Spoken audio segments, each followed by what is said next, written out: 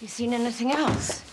Nothing obvious. Nothing burning, at least. The police might find something, I suppose. Have you called them? I can't. Okay. I've already lost one client. He may or may not spread the word, but I don't see any point in spreading it myself. But you could be in danger. You care about this place. No, I care about you and Lucky. This place can rot and crumble. Feels a bit like it is without you. The business, anyway. To let it and be free of it. And tell Dad what when he comes home? Serves you right. See you later. Yep.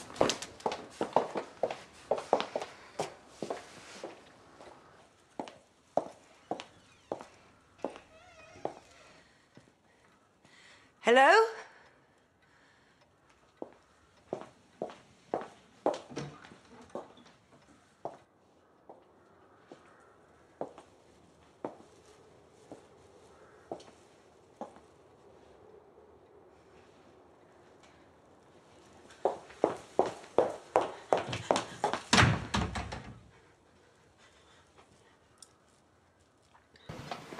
Oh, cheers. Bye.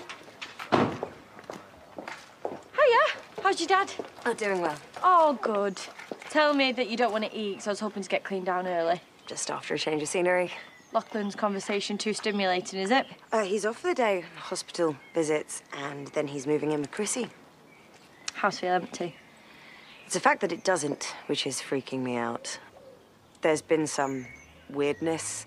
A burning rag in a petrol tank, an open door when I know I closed it. What, someone tried to torch your car?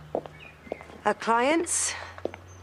I think someone's just playing games, although I'm having a hard time believing that Chrissy's birth father's brother turning up and ranting and raving the other day is merely a coincidence.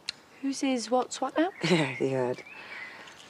I'm wondering if I should move back in when Dad comes out. You know, help out. Well, you don't need any hassle in your state. You don't need any anyway. What have the police said about this birth father madman business? I haven't called them. Well, is that a good idea? I'm not sure. I've just thought of something that is. See?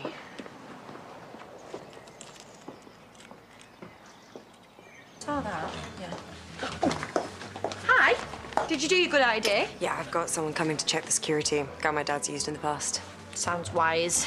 Now, I just need to hire someone to do all the work I can't seem to cope with. Robert, you're hearing this? Overworked woman here carrying your child. You need to get yourself up there and be useful. No, I'm fine, I can do it on my own. You've just said you can't cope. And you could take some of the pressure off. I doubt my dad would make it out of hospital alive if he knew that I'd taken Robert on. Just to be clear, no one's taking me on, right? I've got enough to do.